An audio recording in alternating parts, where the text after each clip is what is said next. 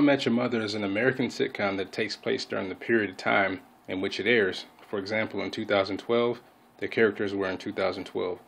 The show is produced by CBS and first aired in September 2005. It is told from the point of view of the main character Ted Mosby, who is recounting a series of stories to his teenage children in 2030.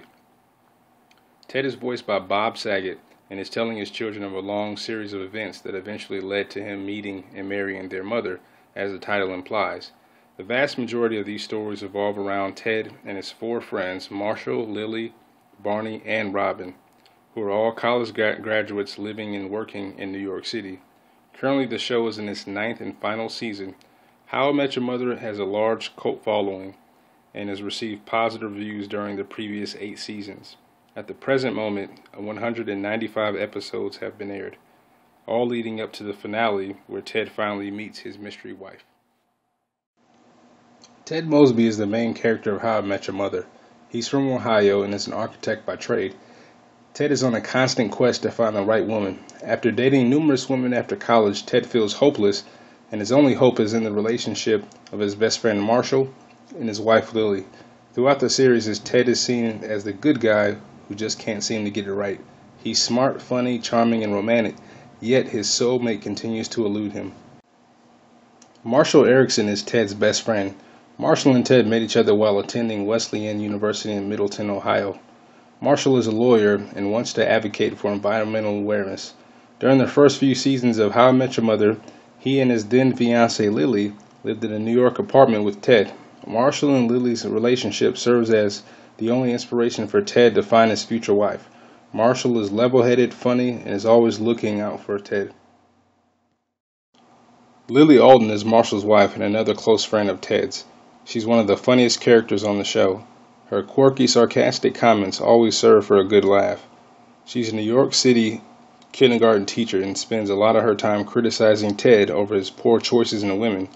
She's also an amateur artist and periodically makes money from her paintings. Barney Stinson is another friend of Ted's, whom he met at their favorite hangout spot, McLaren's Pub. Barney is a witty, overly confident womanizer who is obsessed with being a ladies' man. He always wears a suit no matter the occasion and never wastes an opportunity to pick up a date.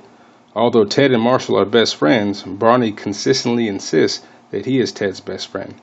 Barney is probably the most popular character on the show and is known for creating the bro code and using the word legendary to describe anything that he does. Robin Scherbatsky is the 4th member of Ted's group of friends.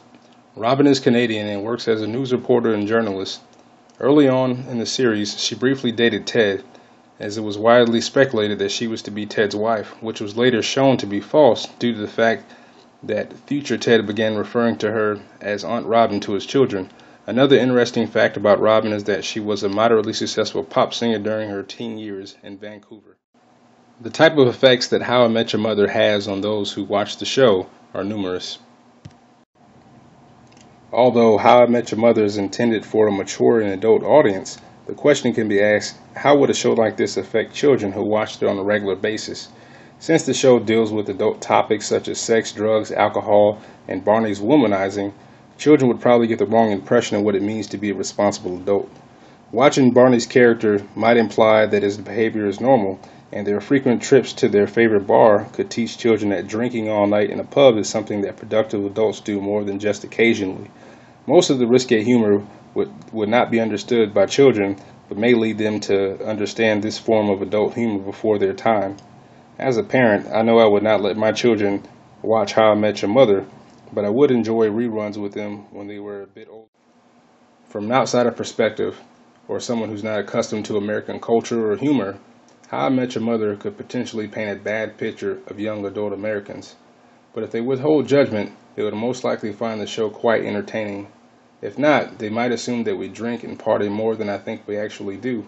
On the bright side, they would see a group of young adults navigating their way through friendship, careers, marriage, and life in general. Since the show does have an overall positive message about love and friendship, I think anyone from any culture could relate and appreciate the show. They would need to watch more than just one episode to paint this picture. Since I've personally been a fan and have followed this sitcom, I've watched these characters grow from younger 20-somethings to individuals entering their early 30s. I think the point of some of the plot devices used by the writers of the show are intended to display a maturing and a growth in the characters. I've used the show as something to relate to, and it's something that has made me laugh at myself as I have found myself in similar situations such as those of Ted and Barney. I look forward to the series finale, which will air early next year, and we will all find out the answer to the show's title, How I Met Your Mother.